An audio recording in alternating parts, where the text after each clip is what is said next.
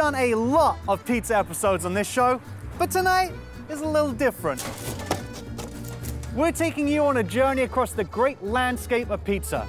And our chariot for tonight, the Alfa Romeo Giulia. Mamma mia! About as Italian as it gets. And speaking of the old country, we should probably start at the beginning. Neapolitan style pizza. Neapolitan style. Neapolitan. The original style. We're at Spacca Napoli in Ravenswood.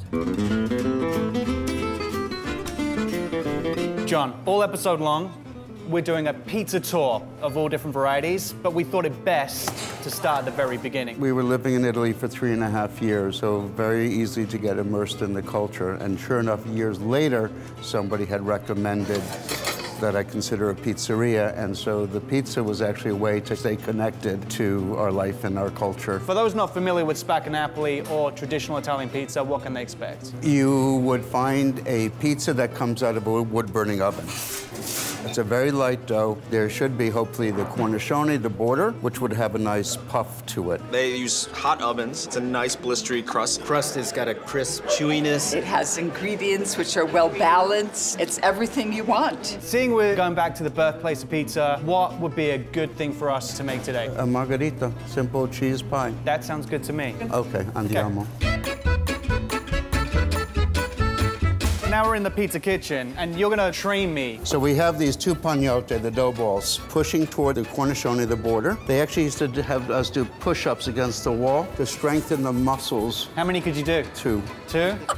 It's two more than me. First thing is the tomato sauce. A nice peeled tomato from Italy with some salt, and that's it. Then just a little bit of the cheese. So it's a blend of the cow's milk, which has nice flavor, blended with the beautiful acidity of the buffalo milk, which has a higher fat content and richer. We finish with ripped basil and a splash of olive oil, and it's time to turn up the heat. Tip down in the front and then pull back.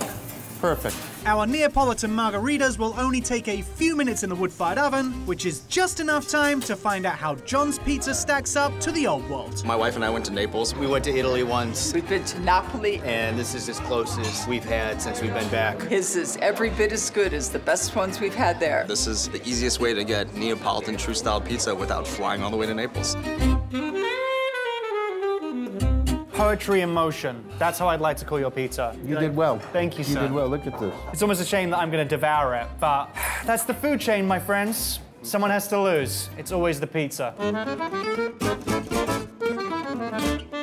The fact that there is so much perfection in what amounts to such simplicity. We heard on Facebook and our app, including Diane, who said he's addicted to your pizza, and now I can see why. Before you go, let me show you something. How the pizza would be sold on the street in Naples 300 years ago. You'd fold it in half, and then you fold it in half again, and then you would take a bite.